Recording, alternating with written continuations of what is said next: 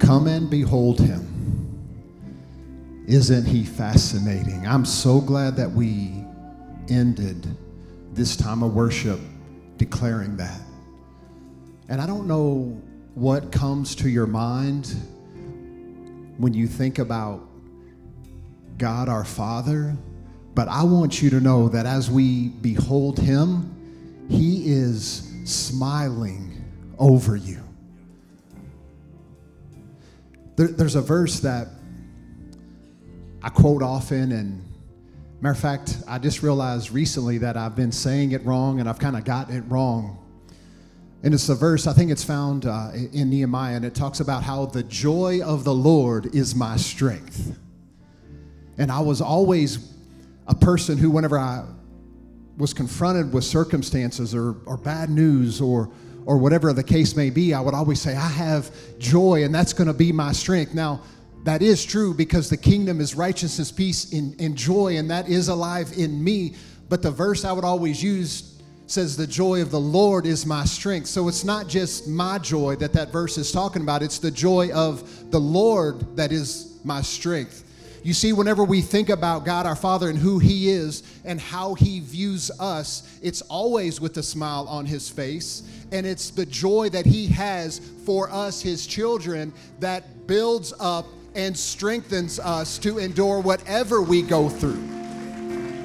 And that's the God that we serve, and that's the God that we preach in this place, because he really is so good. And as we behold him, I want you to know it is a permanent smile. That smile never turns into a frown. It's permanent, and that's how he looks at you, with that smile. Amen. Amen. Can we just celebrate that one time in this place this morning? Amen. What a beautiful time of worship. At this time, we're going to dismiss our middle and high schoolers. The rest of you can find your seat. You know, we are in the middle of a series that we've titled Navigating MINDfields. And the last few weeks, honestly, has been so helpful to me as I think about approaching the relationships in my life to make sure that I'm a person who is maybe not triggered easily, that I've conquered some of those things in my mind. And I know that everyone who's been up here to preach over the last few weeks, Mikey and Corey, they've done an absolute amazing job. And I know today that we're going to be completely blessed and encouraged and also challenged, because today we have Bishop Jamie Englehart with us. And those of you that are new, this is someone who has really imparted a lot into this place, into my life over the last 14, 15 years. And really the good news that we preach in this place, he is someone that really deposited a seed of the message of grace years ago, and it's fully grown and developed, not just the message of grace, but the message of kingdom and love and empowerment. And really, Bishop Jamie means a lot to me, and I know all of you are encouraged. You let me know every time he preaches that there's something new that you learn, and I know today is going to be another one of those Sundays that we leave this place fully empowered and encouraged. So would you help me welcome and honor Bishop Jamie as he comes?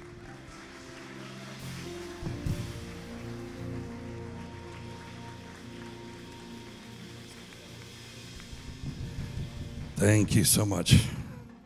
Thank you, Pastor Corey. Good morning, everyone. It is good to be here. I look forward every year to Thanksgiving for two reasons. I get to be home normally the whole week, and then I speak home, and then I get to be home next week. And so that's always great, especially when you got a crazy schedule many times like mine. But it is always good to be home and in our home church, and always have an amazing time. As always, bless Pastor Shannock and Melanie and the whole team here, which are dear to our hearts, of course, because We also got family. That's a part of that. So we can't help but love everybody here, and everyone else has become family too. So it's always good to be home. Just real quick, I know there's always new people that come through. I know a lot of you have purchased my book in the past. I'm working on right now my second one on the gospel, and hopefully this next year we'll get that taken care of and done. And but out on the foyer, I will have some of these books. I encourage you to check them out. Along with a bunch of other stuff, have a whole bunch of stuff also on the website that you can check out. And please just avail yourself to all of that. We'd appreciate it. Well, turn with me to Luke 19. Let me get right to my assignment this morning. Luke 19. Pastor Shannick had mentioned to me the series, and he always tells me, he said, no, you preach whatever is on your heart, but this is the series we're in. And he said, you always do a good job of weaving it in no matter what. I've spoken over the last 34 years at enough conferences to where they give me a theme, and I tend to somehow be able to stick it in there some way or another, but actually this one fits phenomenal with the message I've been sharing over about the last 5 months as I've traveled around the country, and I believe it's very important for us today. So read with me, very familiar story, Luke 19, starting in verse 1. Then Jesus entered and passed through Jericho, and behold, there was a man named Zacchaeus who was a chief tax collector and was rich. And he sought to see who Jesus was, but he could not because of the crowd, for he was of short stature. So he ran ahead and climbed up into a sycamore tree to see him, for he was going to pass that way. And when Jesus came to the place, he looked up and saw him and said to him, Zacchaeus, make haste and come down, for today I must stay at your house. So he made haste and came down and received him joyfully. But when they, all the religious people as well as his own disciples, saw it, they all complained, saying, he's gone to be a guest with a man who is a sinner. Then Zacchaeus stood and said to the Lord, look, Lord, I will give half of my goods to the poor, and if I've taken anything from anyone by false accusation, I will restore it fourfold. And Jesus said to him, today salvation has come to this house, because he also is the son of Abraham, for the Son of Man has come to seek and to save that which is lost. Now, normally we stop there in most of our Bible reading because then there is a little break, and then the next thing says the parable of the minas, but the close of this actual story is in the next verse. Now, as they heard these things, he spoke another parable, Jesus, because he was near Jerusalem and because they, everyone traveling with him, thought the kingdom of God would appear immediately. Now, I don't know if you ever thought about that before, but that jumped off the page at me several years ago, that what the disciples and the Pharisees and Sadducees, everybody that was traveling with Jesus, because he was constantly surrounded by those who loved him and those who hated him at the same time. But this passage tells us that what they saw in the story of Zacchaeus caused them to think the kingdom of God would immediately appear. In other words, what they saw in this story, they literally thought there was going to be a manifestation of heaven. Now, I'm going to get to that right near the end, but in the meantime, we need to kind of tie this down. I've shared bits and pieces. I love mentioning Zacchaeus a lot of times as I preach, because Jesus went against the grain when it came to our idea even of preaching the gospel. A lot of how many of us in here perhaps were raised is that the gospel is that God was really mad and God was really angry and God can't stand us and he doesn't look at us because God's holy and he can't look on sin. And it's not till we repent and turn from all of our wicked ways and then turn towards him, then he turns towards us. And in other words, the mindset of a lot of churchianity and Phariseeism and religion is believe what we believe, then change, then we'll accept you. But Jesus shows up and he's the polar opposite. He just says, hey, Zach, I accept you. No strings attached. No idea of do this, jump through this hoop. He gave him no work to do. He just simply said, I must come to your house. And so I want to break this down a little bit because I believe it's extremely important, especially with navigating mindsets. And we're going to deal with maybe three main mindsets that tend to be triggers in people's lives and things that keep us at times from really seeing a manifestation of heaven in our lives and the kingdom demonstrated. The first thing we got to start off with is the name Zacchaeus. The very name Zacchaeus actually is translated pure and innocent.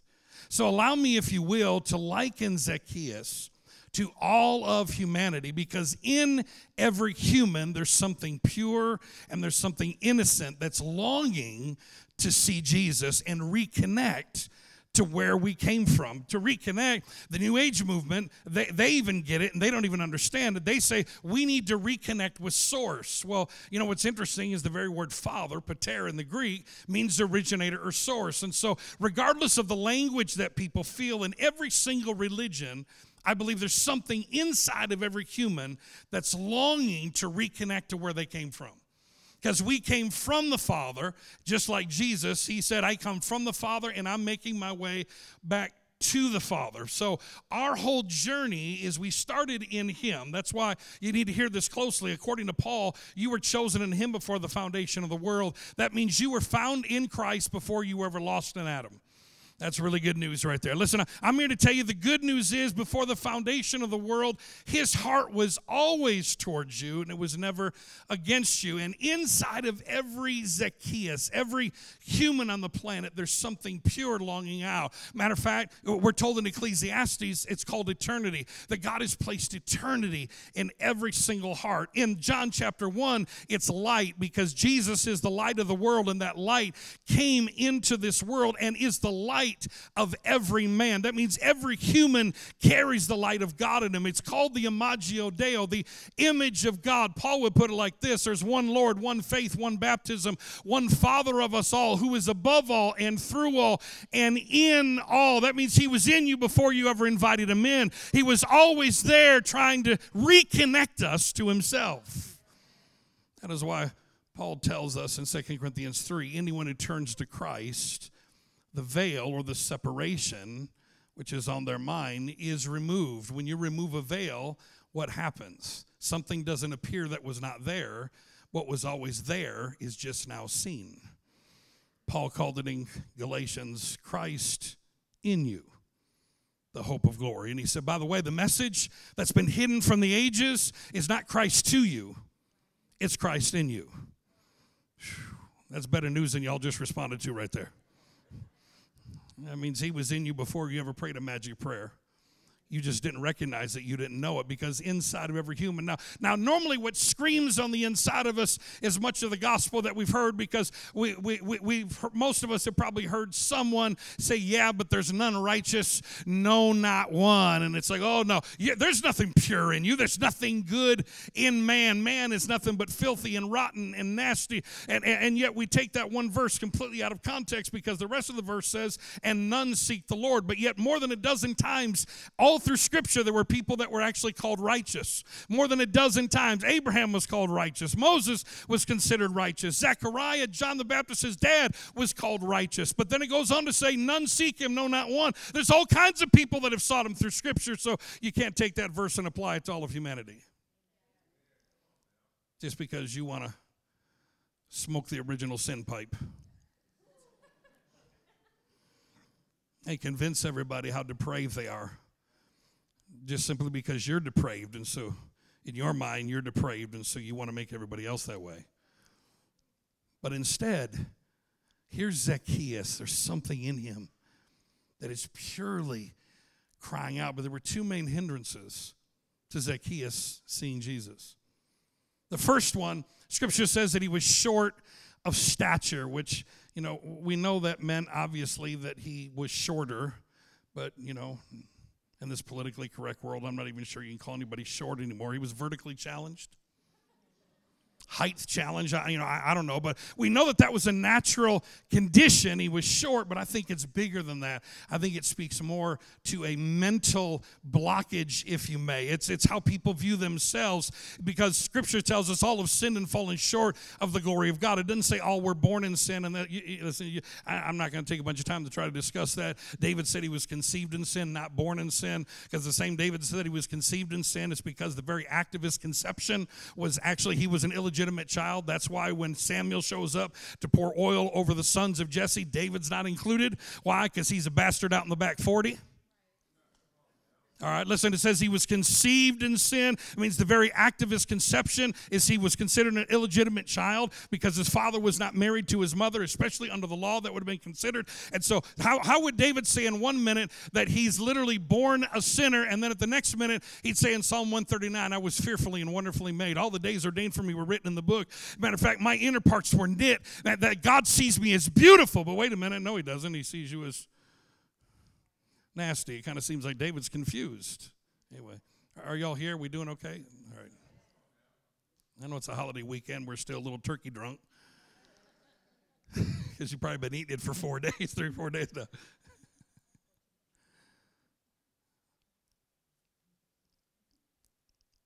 Many people, it's not the sin problem that keeps them from seeing Jesus. It's the perception of themselves. It's our own shortcomings. It's our own views of ourselves. It's that we're less than, we're not valuable. It's our own self-condemnation and our own self-talk. It's our own old ways of thinking. And a lot of it is what we were taught in church, that you're just a filthy, rotten, stinking little worm, that you're just a nobody and a nothing. And until you pray a prayer, God wants nothing to do with you at all, and that just is horrendous. Because what father wants nothing to do with his kids just because they messed up? See, once you view Scripture through the lens of father, not just judge, not just justice, is God just? Yes, he is, but his justice is based on his love and his goodness. It's not based on retribution. But the good news is Jesus took care of the sin problem. Behold, the Lamb of God that takes away the sin of the world. And the better news is he's no longer counting men's sins against them. That means your sin and your issue does not keep God from you. Your sin at times may keep you from God, but never God from you. It brings an alienation. Colossians 1 says a separation in our minds. Does sin affect us? Yes, sin leads to death, but the good news is Jesus dealt with the sin issue. So just stop freaking out about it. Took care of it. But the second thing that kept him from seeing Jesus is the main problem that we deal with in the West especially. It wasn't his short stature, it was the crowd running with Jesus. Let's be honest, a lot of times the greatest hindrance to people seeing Jesus is those who claim to follow Jesus. Why is it that CNN and MSNBC and Fox News, it don't matter who it is, the news, they always, whenever they interview a Christian, they choose the crazy ones. I was interviewing Westboro Baptist. I mean, let's be honest. Have you ever watched something before and you're like, that doesn't represent me? That's not the Jesus I serve. I don't even know what this guy's even talking about. This stuff over here is crazy.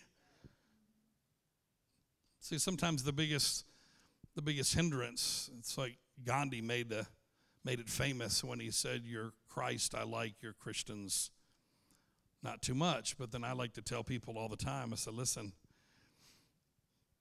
don't hold Jesus accountable for humans and what they do, because there's no such thing as a perfect human.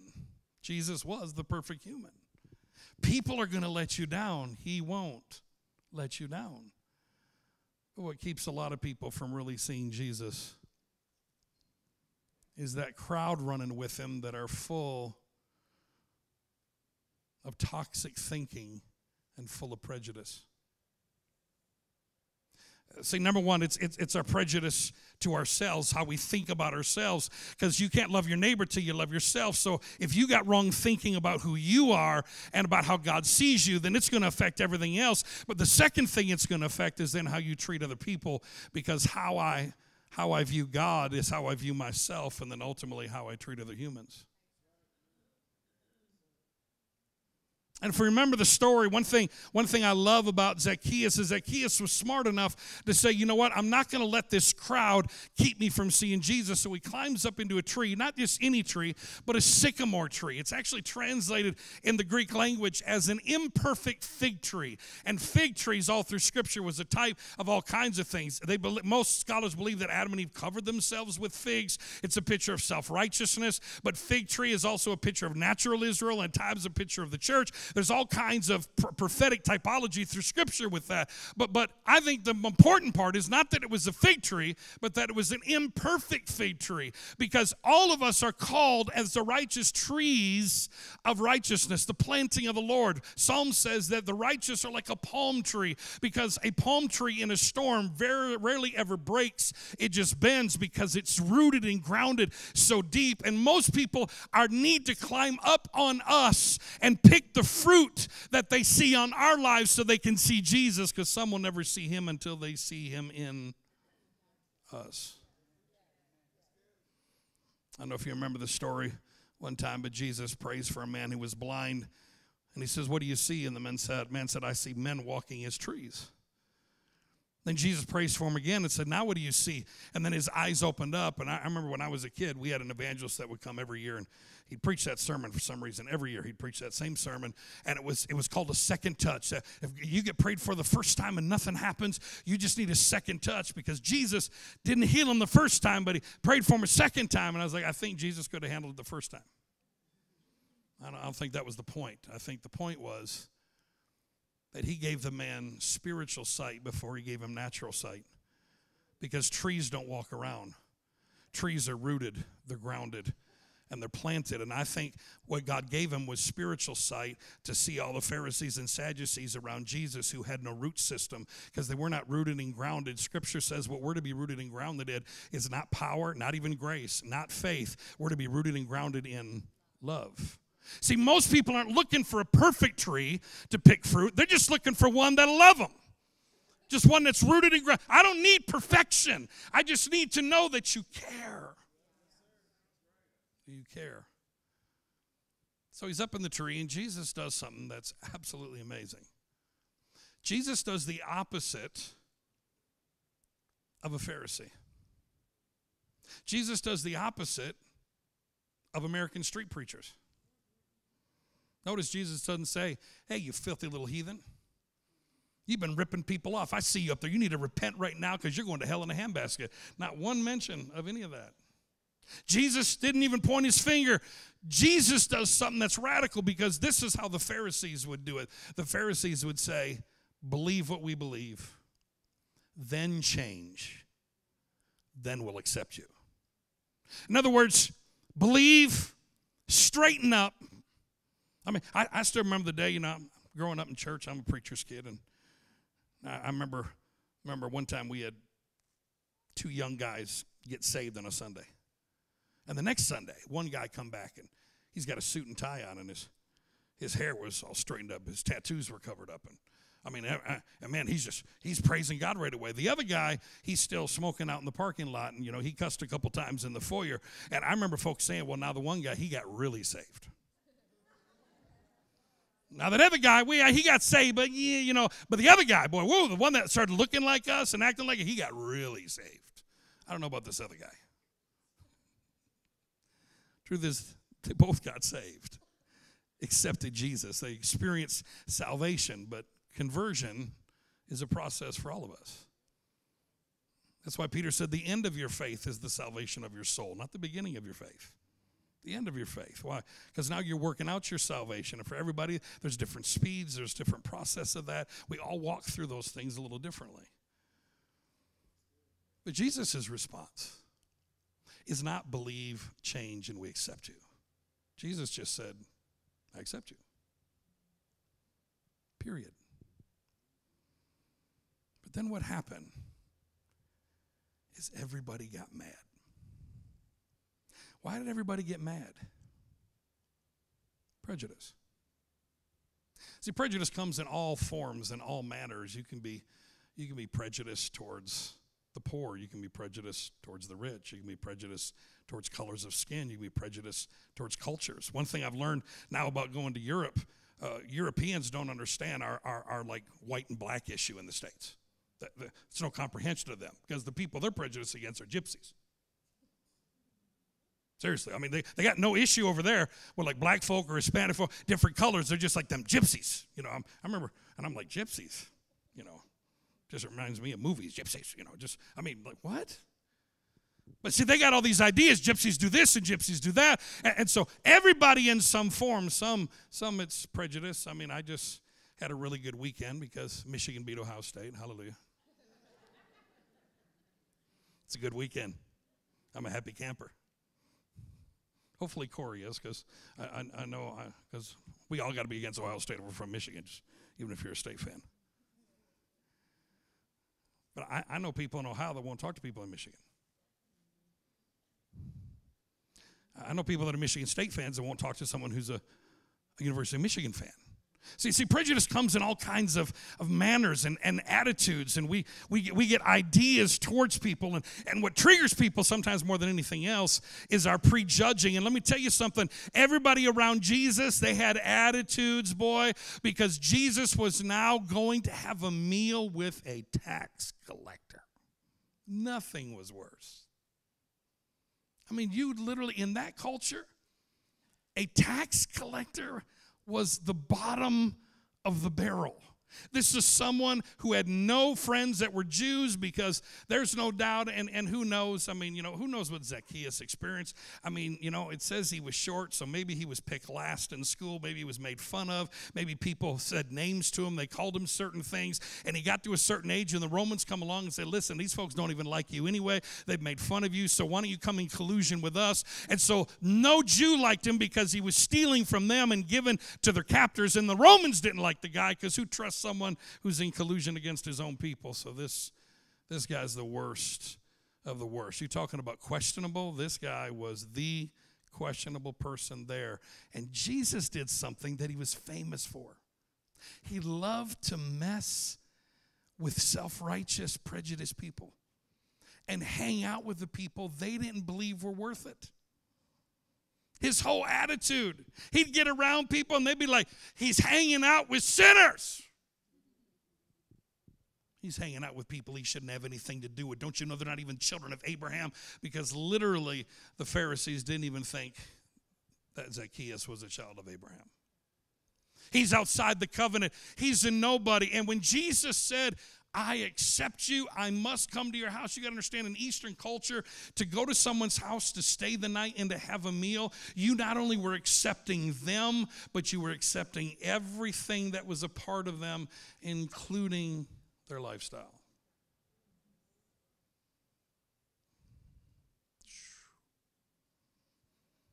Jesus was amazing at just turning the apple cart upside down.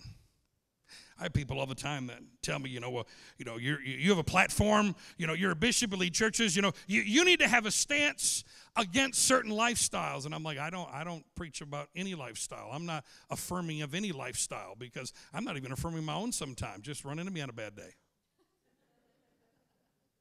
My job's not to affirm lifestyles, it's to affirm humans. If we all hung out together, we'd probably find something we disagree about. We probably find something we don't like about each other. That's not our job. It's not about lifestyle. It's about humanity is valuable. Humans are valuable. Zacchaeus was valuable even though everybody there didn't think he was valuable. And let me tell you something. When we have a heart of prejudging or prejudice towards any other human, we're loved by God. You can be saved on your way to heaven. Everybody say amen. I ain't sending nobody to hell today. Listen, God loves you, and that's not going to change his mind, but it doesn't mean you're following Jesus. You literally cannot be full of prejudice and be a true follower of Jesus. You can have accepted Jesus. You can be loved by Jesus. But a follower of Jesus? You talk about a toxic mindset that triggers people. I'm telling you what, you want to trigger me? I can get triggered real quick. Just try to tell my two little granddaughters that they're multiracial. You want to see someone get triggered? I'm going to let you know right now. A human came together with another human and produced a human. That's not multiracial. It's the same race, just different hues. When my son and Shy finally have a baby, hallelujah, I've been waiting for that little black grandbaby, just going to be so beautiful. Just want to kiss that baby all to pieces. If I'm walking down the mall and someone says, oh, listen, it's going to take every bit of the grace of God for me to not just beat someone and then tell Jesus that they died. Anyway, hallelujah.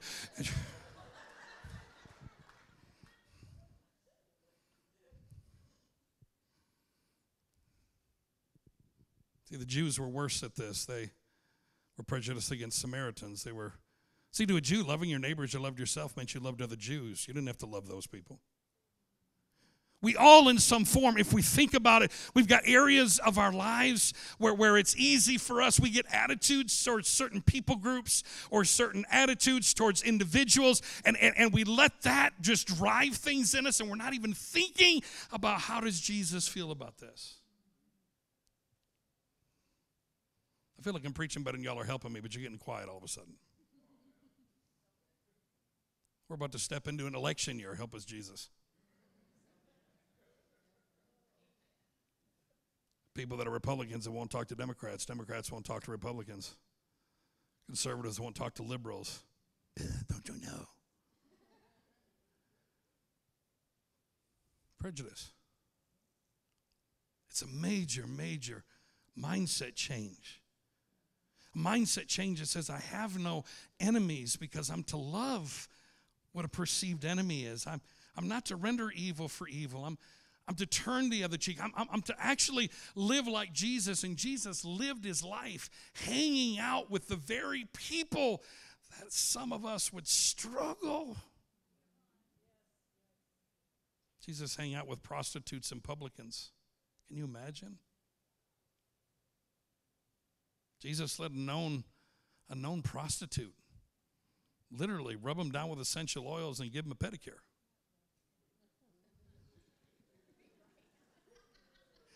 He's sitting at a table having a meal, reclining, and she comes in and just starts pouring oil on his feet. And he didn't sit there and say, you should stay away from me, you sinner.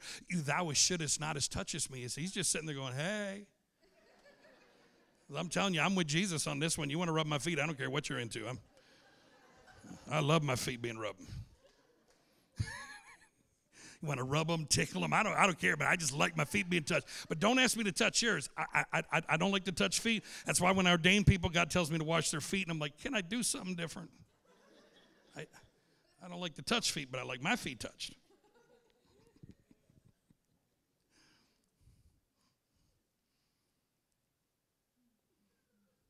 What's interesting is Zacchaeus then comes running down from the tree. He runs to Jesus and said, if I've stolen from anyone or defrauded them, I'm returning it fourfold. He said, I'm also going to give half of everything I own to the poor. And Jesus says something crazy. Wow, salvation has come to this house. Wait a minute, how'd that happen? Jesus never said nothing to him about how to get saved. Jesus never told him to repent of his sins, turn from all of his wicked ways. Jesus never said anything. All he said was, I accept you. In all your issues, in all of your mess, I accept you just the way that you are, whether I agree with it or not. You see, saying I accept someone doesn't mean you agree with everything they do. Listen, I love my children and my grandchildren. My acceptance to them is unconditional because they're mine. It doesn't mean I've always liked everything they've done. There's times I've wanted to choke them. Has absolutely nothing to do with whether I love and accept, because if I'm a follower of Jesus, the most toxic mindset we can have is that of a Pharisee. Do you know that the word Pharisee literally means separatist? Anytime you have a mindset of us people and those people, you're just a good Pharisee. You say amen or oh me. That's all that Phariseeism is. It's a division when Jesus came to remove the middle wall of partition so that now in Christ there's neither male nor female, bond nor free, Jew nor Greek, black or white. There is no division. We're all one in him because I am my brother's keeper. Because every human is valuable. Regardless of what they look like, regardless of their background, regardless of what they're into or what they're not into. They're valuable because he died for every single one. So then Jesus says, wow, salvation has come to this house. For he also is a son of Abraham, for the Son of Man has come to seek and to save that which is lost. Notice not who was lost, but that which is lost, because everything that Adam lost, Jesus came to get that back. It's bigger than just getting you out of somewhere into somewhere else. It's bigger than just getting you into heaven. He came to seek and to save that which is lost. That's why all through Scripture it says things like this. I want to restore to you the years the palmer worm and the cankerworm has stolen. I want to restore to you. If you've lost for my sake, fathers, mothers, brothers, and sisters, I will restore to you fathers, mothers, brothers, and sisters in this life and the lifetime to come, and I'm going to restore it to you 100-fold. In other words, everything that you have lost, he's concerned about more than just your soul. And so what was restored in this instance? Money. What was restored? He was ripping people off. And what does Zacchaeus do? Social justice. This is not an issue of Democrat and Republican, conservative and liberal. Social justice is a kingdom issue.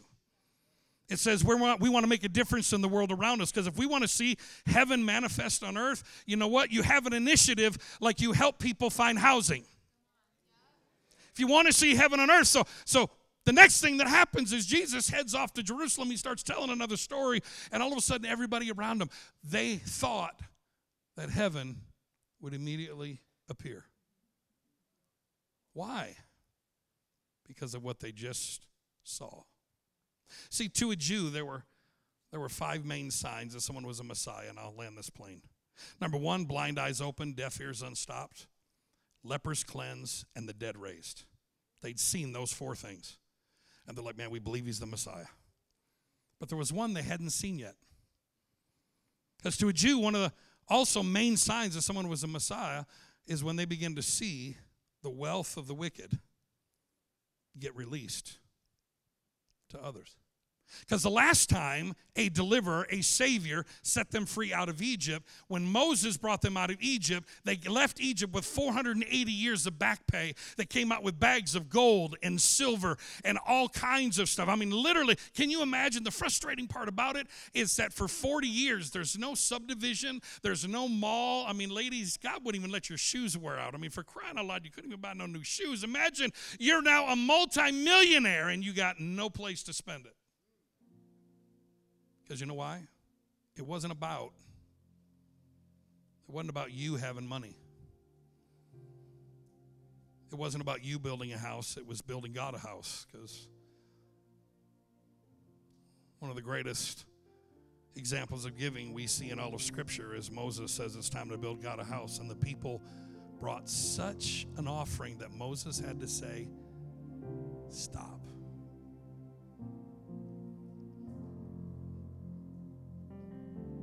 Because a pretty major toxic mindset in our lives is when we're stingy. As followers of Jesus, we know he gave, and so we give.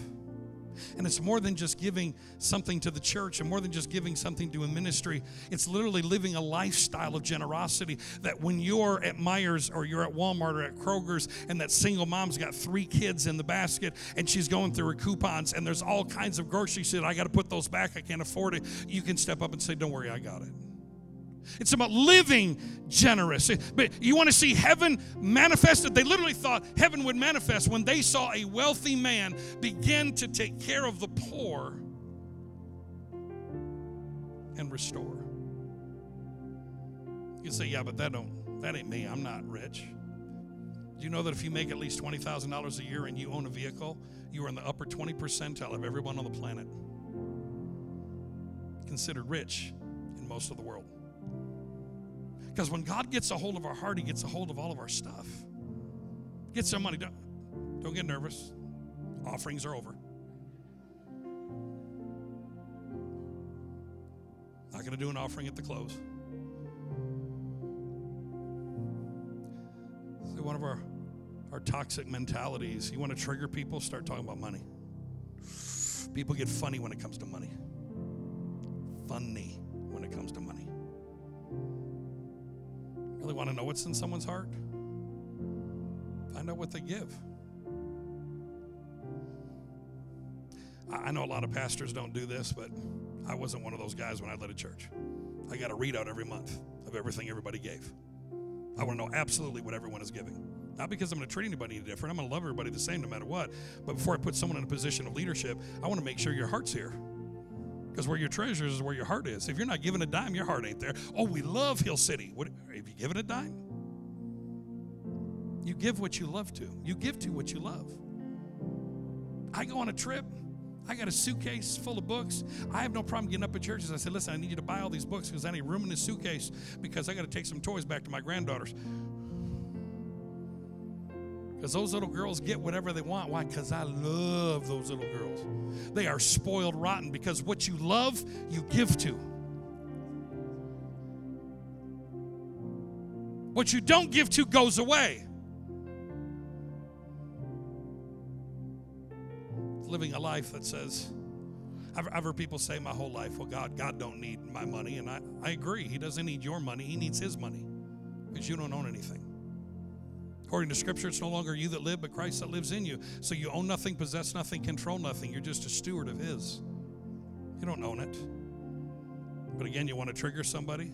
Start talking about M-O-N-E-Y. See, it's already gotten quieter in here. You ever should be going, hey! Amen. They thought heaven would immediately appear. Not because they worshiped better, or they prayed more, or they acted more righteous. They thought heaven would appear because they saw someone of substance take care of the poor and the marginalized. Do you realize that up until the mid-1800s, Christianity as a whole mainly was on the planet? The focus was to relieve the world of pain and stress and ignorance. In the mid-1800s is when our eschatology got all hijacked, and all of a sudden we began to believe that Jesus is going to come and rescue us from all this stuff, and he's going to fix it magically by showing up on the planet, blinking his eyes, and everything is going to be fixed. That wasn't taught before the 1800s. Before that, they actually believed that it was the body of Christ's job, our job. That's why, do you know that most of the hospitals, have you ever noticed the names of most hospitals? St. Mary's, St. Jude, Covenant. Now, they might be owned by corporations and stuff now, but they started initially by the church to relieve the world of pain and stress. All of the Ivy League schools were started as seminaries because they believed if people were educated, they'd be less ignorant, they'd be less prejudiced, they would step into their destiny and their purpose because lack of education leads to poverty. The church was all about making a difference in the world around them, not just sitting in church praying for Jesus to come and get us out of all this mess, which is like praying for the other team to win so you can leave the field. Doesn't really make sense. They thought heaven would immediately appear. You want to see the kingdom of God appear in this county? Keep taking care of the marginalized. Live generously. Submit every ounce of your prejudice at the feet of Jesus. All of your attitudes towards those people, whoever those people are to you, because we all experience this. We all deal with it in some form, but it has to be submitted to the lordship of Christ because he is not that way. Jesus chose to hang out with the people that would irritate the religious on purpose.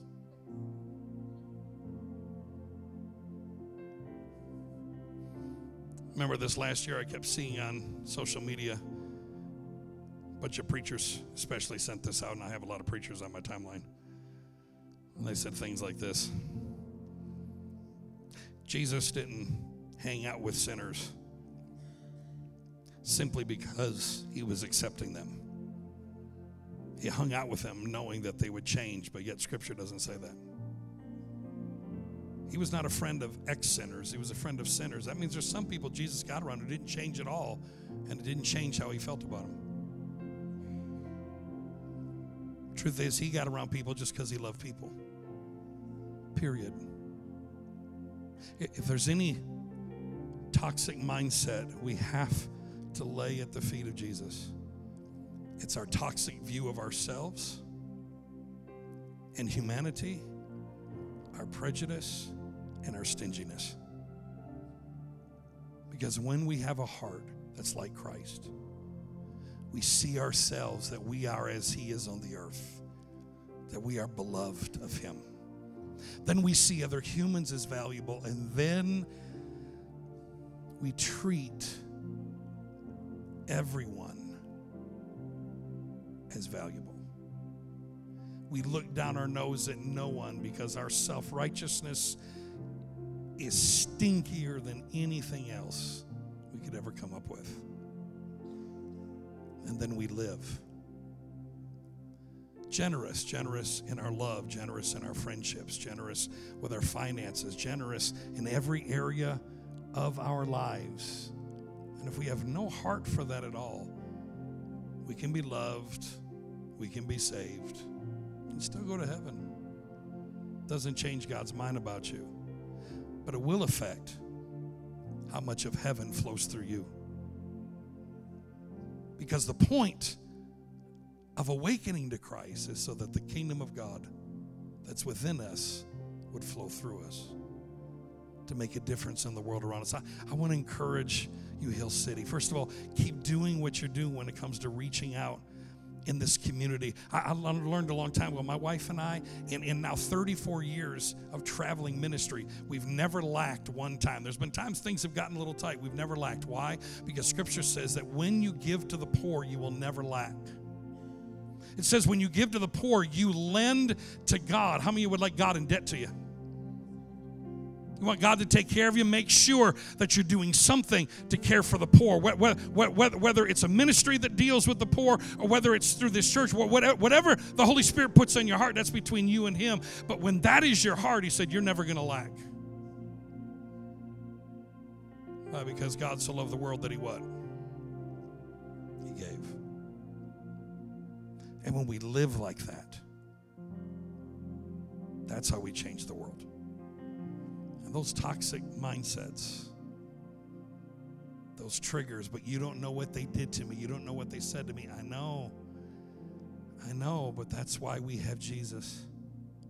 Do you know what they did to him? Do you know what they said about him? And rather than saying, Father, I call thousands of angels to wipe these ungrateful, ignorant people out, his response was, Father, forgive them. They don't know what they're doing. That's the heart of Heavenly Father. Bow your heads, would you? Father, I thank you today. I thank you that you love us and accept us unconditionally. Your acceptance of us has nothing to do even with our acceptance of you. You accept us because of your faithfulness and your righteousness, not our righteousness and not our faithfulness. But Holy Spirit, I ask that you help each and every one of us. Help us with every toxic mindset. Some of it is imparted to us from the time we're young. Some of it has to do with people that we've ran with or hung out with or things that have been done to us that gave us attitudes. But heal our prejudging, heal our attitudes towards other people and people groups. And then release a spirit of generosity like the day of Pentecost. That when Pentecost came, it wasn't just wind and shaking and fire and tongues, but it released a radical generosity on the church. That they began to turn the world upside down and heaven began to be demonstrated simply because people chose to follow you. But we don't want to just be good church people and good Christians, but followers of Jesus. Help us this week. Help us this week, this month, this holiday season, to be you everywhere that we go. In Jesus' name, amen. Amen. Well, thank you, Bishop. Can we just put our hands together? I told you it would be good. I told you it would be inspiring, but also told you it would be challenging. And that is the challenge, for us to continue to be generous people. That's who we are. In two ways, maybe we can do that today and over the course of this week and even next week. He mentioned his book. I'm sure, did you bring some copies? He'll have some out in the lobby, Myths and Mistranslations. It is an incredible book to expose some things that maybe we have gotten wrong, and it really brings some light, maybe to some things that could be confusing in Scripture. He has those available. Also, if you want to support him directly and his ministry, so he can continue to travel with the good news all over the country and really all over the world, as some new doors are opening for him, you can go to connectinternationalministries.com. Connectinternationalministries.com, and you can sign up for one-time or even monthly reoccurring giving with Bishop Jamie so that he can continue to travel. Also, I want you to know that we are putting together an Amazon wish list, because I told you this house is almost finished. We would really love, we have a family hopefully in line to move in before Christmas, and that is our plan.